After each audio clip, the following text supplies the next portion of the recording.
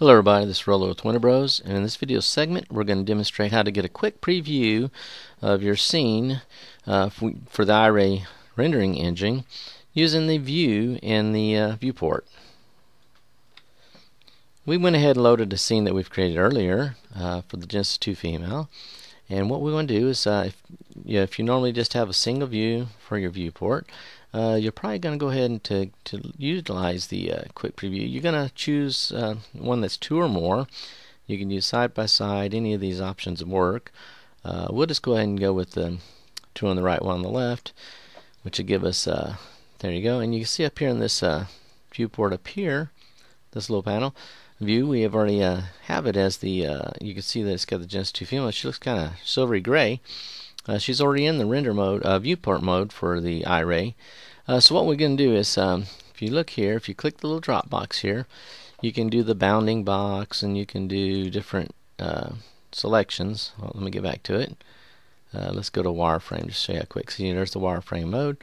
But if you look really close at the bottom now, the DAZ Studio, they have an NVIDIA Iray selection for your view, and that's what we're using. So what happens is that gives you you can give you a quick look at how it's going to look with the Iray Rendering Engine. So you might and you set it up that way. Now if it slows down your machine, or you can turn that back off and on. Just close those views back to a single panel if you like, and come back to it. Now however, this Silver Surfer look, if you want to call it that, isn't quite what we want. So what we're going to do is, there it comes up. It finally just popped up. Sometimes making a change to view in your main viewport, or even going over here and changing the engine to 3 to light, and then coming back to NVIDIA Iray will make that show you the actual color view. And this gives you a real quick look at how it's going to look in the Iray Render Engine when you do actually render your scene once it's completed. You won't use it very much, but if you're pulling stuff in, you just want to get a quick glance at how it's going to look, this is the place to do it. Like I said, you would just click here, and you would choose the view type of NVIDIA Iray, and you can do that in any of the panels. You could do it over here too.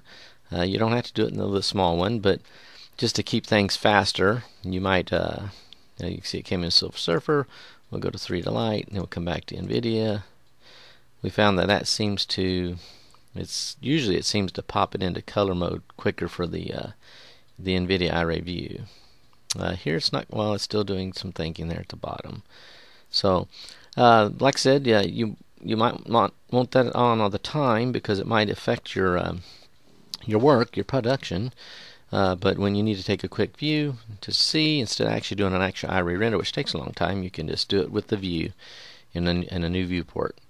And then when you're done, for you users that are still not quite, you can go back here and go to single view, which will bring you back to your single view here. Of course, we have the Iray engine on here. We're going to go ahead and turn it back off. We'll go back to text or shaded, which is the normally what people use. And then let's give it time to catch up with us here. We hope you enjoyed this video segment, and we hope this gives you another insight into DAZ Studio 4.8 and the Iray Rendering Engine. Have a great day.